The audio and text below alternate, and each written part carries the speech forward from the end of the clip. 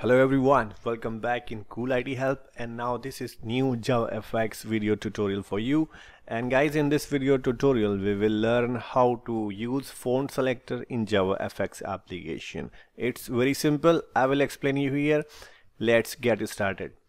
Guys, you can see on my screen the font selector window is just open. You can see that this is the ready-made setup for this is ready-made control to use the font selector for your project. So somewhere if you have a need of a font selection, so you can use this control in your project. It's very simple and very convenient. You can see we have a lots of fonts, that ready-made fonts, like, and you have a style, bold, italic, and here you can select the size as well. Okay, and once you click here, so the selected font, style and size will be get with the help of some useful method of a class. So I will show you everything here.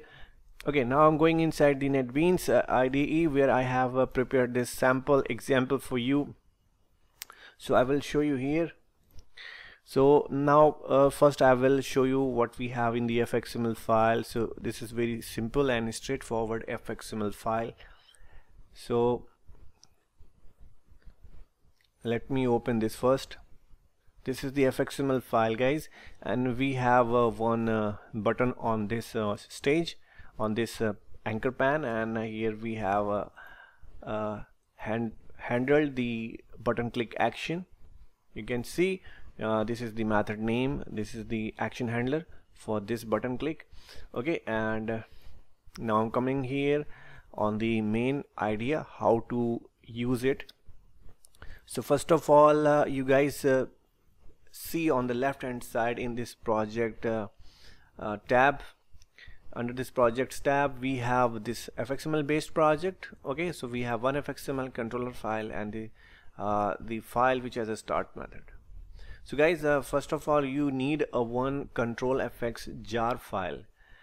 If you have seen my previous videos on controls-fx, so you can get the link from that video as well. Also I have given the link of that jar file, so you can download that control-fx jar from that link. So you can see I have added in the libraries, this is the control-fx jar file 8.40. okay, so you have to add this here. After that you can create one fxml based project, and this is the button handler action method. We have done the coding, so this is the simple coding, few lines of code, so self-explanatory, and you can use it. So guys, I'm using the one of the class to launch the font selector dialog box. This is the class name font selector dialog, okay, which is coming from the control-fx.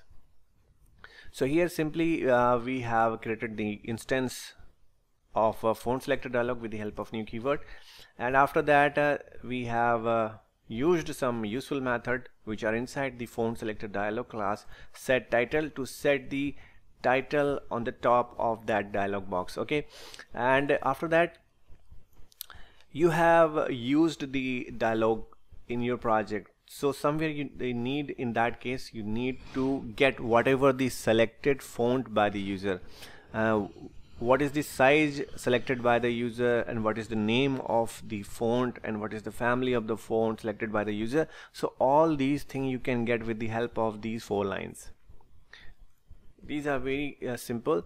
So you have to simply create a response object reference of optional class, and here we are using font as a generic, and then you have to use this dialog object and you have to call the method show and wait.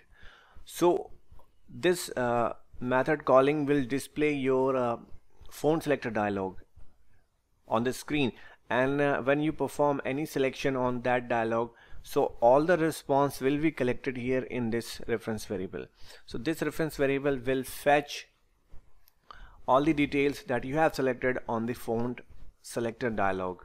Okay, now you can see in these 3 lines, so I have used this reference variable response.get.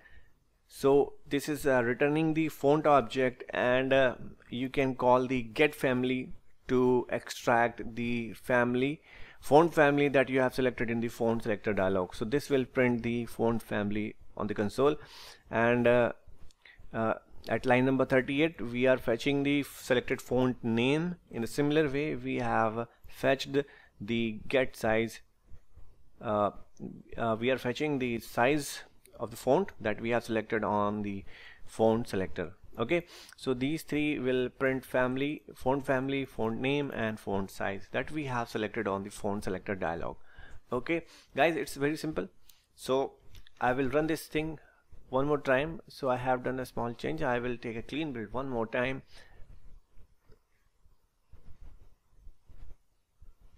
After finishing this build, I will run and I will show you.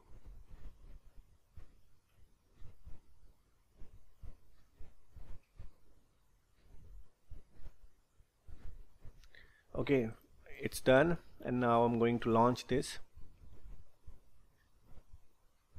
Here we go, and this is the stage, and I'm going to click here on this button. This is the button, and this is the font selector dialog box is open. Now you can see the title that we have set in the code.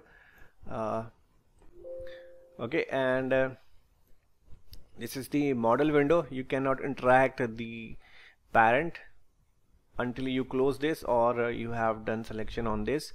So I'm selecting this font, and so the style will be available if that font has some styles. Okay, so now I'm selecting Vardhana, and here I'm going to select bold italic. Okay, and I'm going to select the size 48. Now I will click on this OK, and then we will see the font name and font family and the size on the console. Now guys, you can see, so I have selected this font name and Vardhana bold italic, the style we have selected, and the size that we have selected on the font selector. So in this way you can